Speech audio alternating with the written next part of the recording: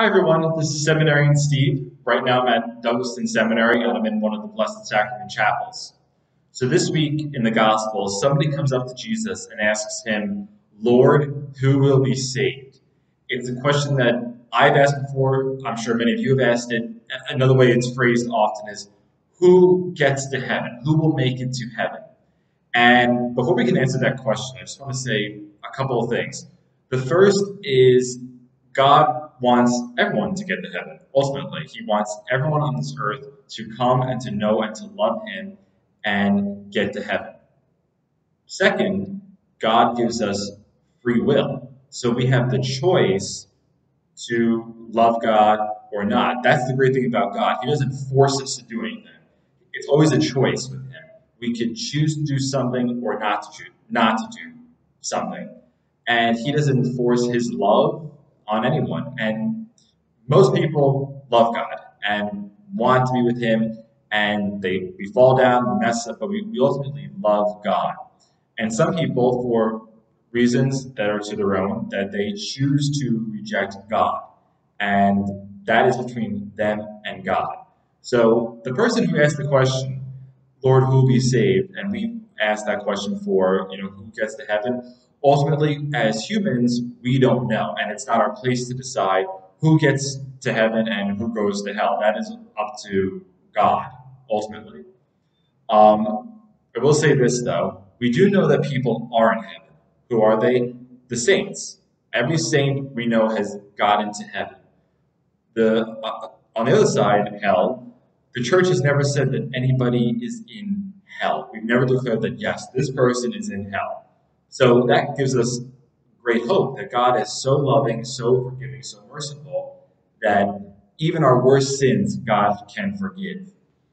And another point to the readings today talks about unity and mission. So I'm in the Blessed Sacrament Chapel, Holy Communion.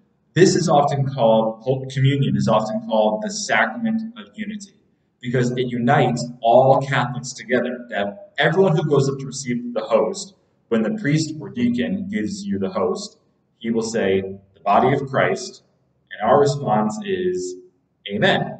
And we're saying amen, we all say the same thing, amen, because we're all believing that what looks like bread is really Jesus's body and blood. And more importantly, when we say amen, which means I believe, we're saying that everyone in this church, we believe what they believe, that we're all in the same boat, essentially, that there's no division between us, that we're all equal in the eyes of God, and that everything that the church says and does, we believe as Catholics. That's what our amen is all about. And even when we recite the Nicene Creed, again, we're all kind of saying the same thing. That's the whole point. Christianity, the church, it's all about unity, uniting us all together to believe a certain thing. And then when we believe a certain thing, it's our mission to go out and to spread the message. That's what the psalm was. The psalm for this week was go out and tell the world about God's good news, something like that. So when we know the truth, that we believe that what we practice today, all the sacraments, all the readings, come from the time of Jesus, 2,000 years ago. So for 2,000 years, it's been passed on from generation to generation, and now we have that truth, and it's our job as Catholics to go out there and to spread the news, tell people about Jesus, and bring them into the family. Again, expanding that unity to people who do not yet know about Jesus. That's our responsibility. So going back to the question, Lord, who will be saved? We don't know who's going to be saved and who will not be.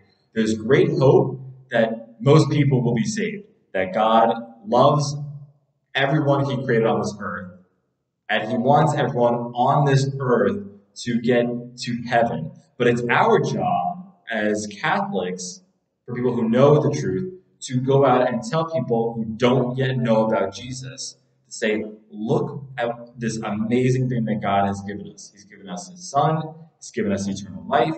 He's given us joy and peace. It's our job to go out there and to bring people into the family, bring people to the sacrament of unity, bring them into Holy Communion. And then we know better that, Lord, who will be saved?